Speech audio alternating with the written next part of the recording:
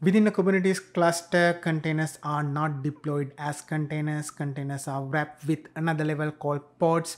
Within a pod, there can be multiple containers as well. A pod will share the same storage as well as the networking space.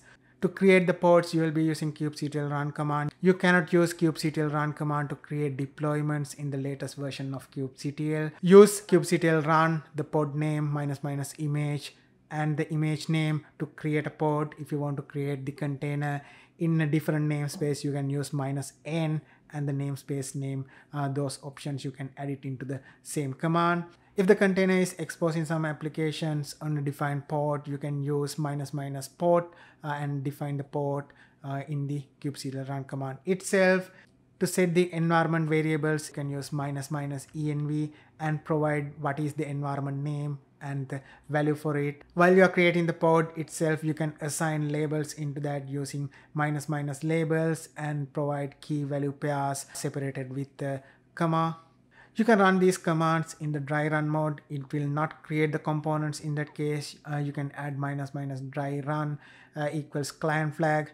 Pod creation definition, you can export it as YAML files using -o YAML flag. You can save that output into a file using this definition as well. And then you can open that using VIO nano editor, and then you can make the changes. After making the changes into the YAML file, you can create these resources using kubectl create -f and the file name. You can do the same using kubectl apply -f and the file name as well. So make sure if the pod is already available in the cluster, you will not be able to create the pod again. You need to delete the pod first. You can use kubectl delete pod and the pod name to delete this pod. You can execute kubectl delete pod and -- force and the grace period 0 to delete the pod immediately. Additionally, if you want to delete the pod using the labels, you can use the selector option selector, and then you can define what are the label key value pairs. Let's say app equals demo. All the pods with the app demo label will get deleted with this command. Or else if you already have the YAML file and you have the pod definition inside it, you can use kubectl delete -f and the file name. In that case, all the resources that you have defined in that YAML file will get deleted from your Kubernetes cluster. When you're creating the pods, you can pass different commands and the arguments into the container. If you only want to pass the attributes by keeping the default command, you can use -- and pass the arguments afterwards. If you want to change the default command as well, that is defined in the container image, you can use -- command -- you can provide the command and then provide the arguments afterwards. Additionally, there are multiple attributes that you can pass into the kubectl run command. Run command -- expose will expose the created pod as a service. If you want to change the service account, you can use -- service account. If you want to set the annotations, you can use -- annotation option as well in these kubectl run commands.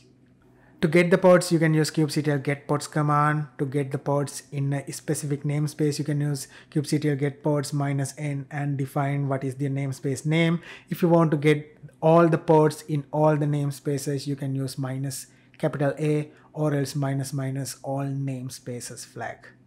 If you want to know the node name as well as the IP of these pods, you can use kubectl get pods -o wide flag that will print additional details including the node name as well as the IP of this pod.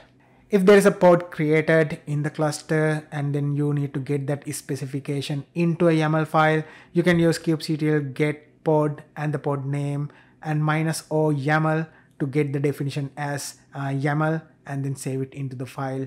To label a pod, you can use kubectl label pod and the pod name and then define what is the key and then what is the value.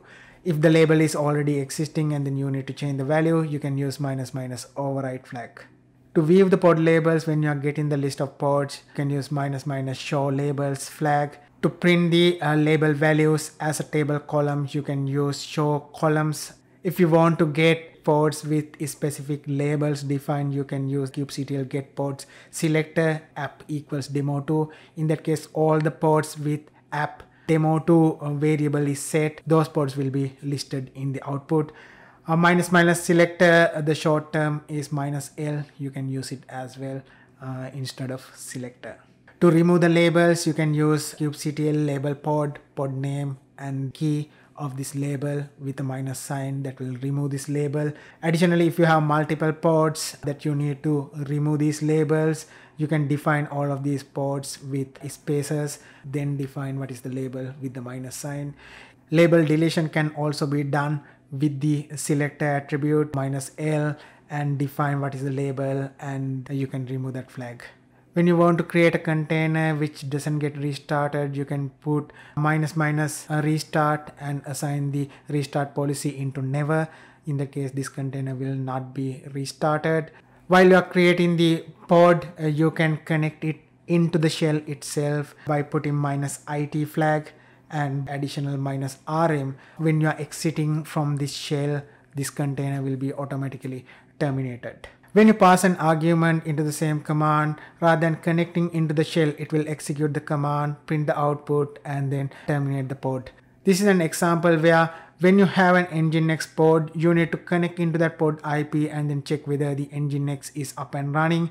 You can get the Nginx pod IP using the first command, and afterwards you can run a busybox container. Into the container, you can pass a wget command with the IP address that will print the output of the Nginx index.html file.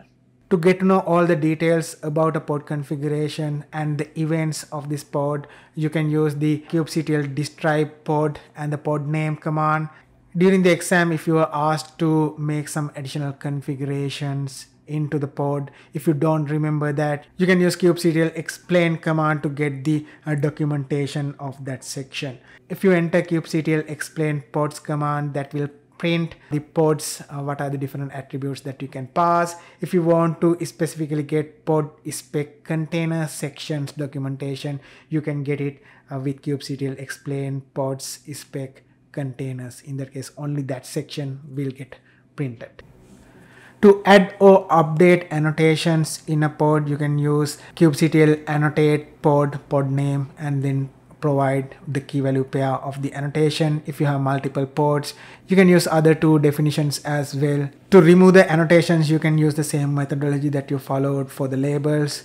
If you want to execute a specific commands in a pod with a single container, you can use kubectl exec pod name and --. You can pass the command afterwards.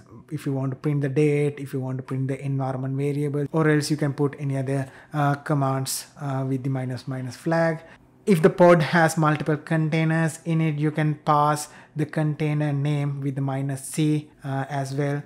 If you want to connect into a pro terminal inside a container, you can use kubectl exec. You need to go into the interactive mode with -it and the pod name --sh or --bash, or else bin sh bin bash, and then it will get connected into that particular terminal. If you have some pods with an application running in a specific port, to check this application, you can port forward that application into your local laptop using the port forwarding command. Use kubectl port forward pod name and define what is your local port and what is the pod container port. If you want to change the image of an existing pod which is already available in the cluster, you don't need to delete this pod. You can change it using the kubectl set image pod and the pod name, and then you can define the container name and the image. Once you passed it, it will change the image on the fly. You don't need to delete the pod and then recreate it. Further, you need to master how to use JSON Path to filter and specific parameters from output. This is an example of JSON Path to print the name as well as the container image from the kubectl get command.